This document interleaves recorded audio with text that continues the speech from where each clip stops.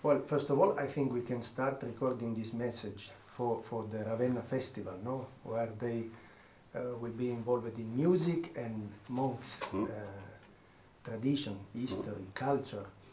Christians monks from this Camaldoli monastery.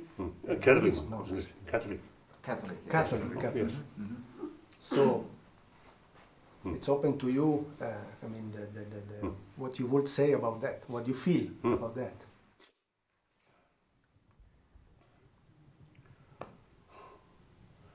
Firstly, I would like to express my greeting to your sort of famous festival, and I think more significant because of 1,000-year sort of anniversary. Then, as you told me, as I understand, you said this is mainly musical and also the prayer or meditation on these things.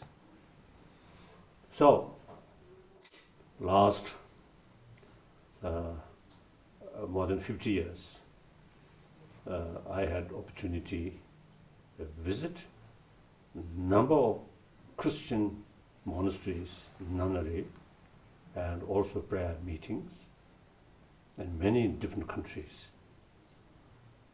India also, as well as other sort of traditions, Muslim, Jews, Judaism, and of course different Hinduism,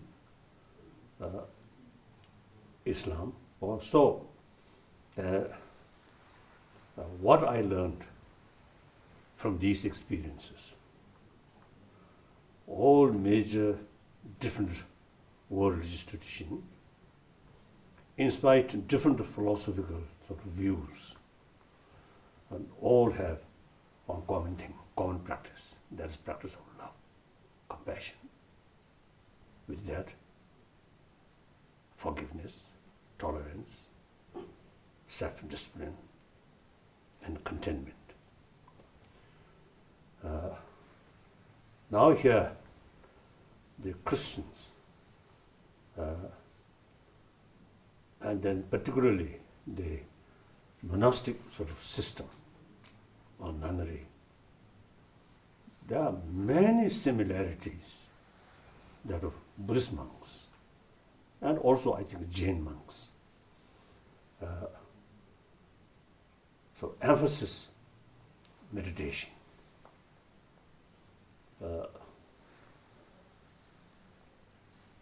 And then of course Christian generally, which is serving society, and particularly in the field of education and health.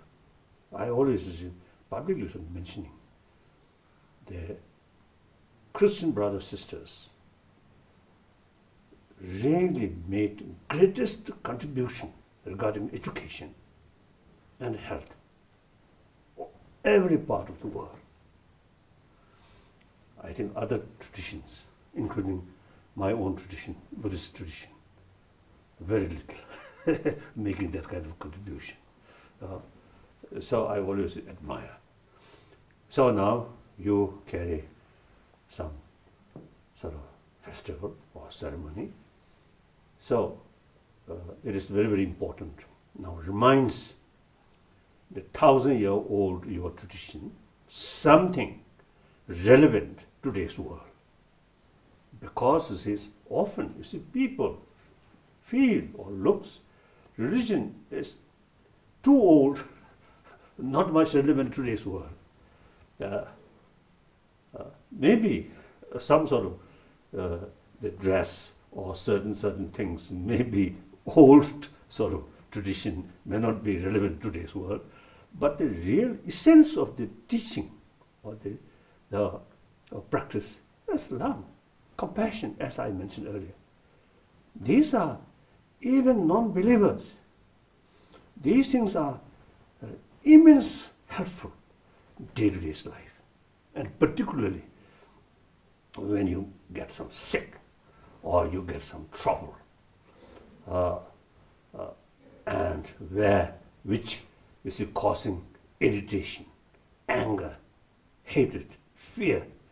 Such occasion, the teaching of various major religious traditions is very much sort of helpful. So it's still relevant. So such sort of festival, I hope those people who gather there not just sort of enjoy the festival, but take the essence and make relevant your own daily life, so that you can be sort of more happier person. For example, a person who even is due to small sort of thing get much irritation. Such person, through this message, eventually can be even big sort of trouble face.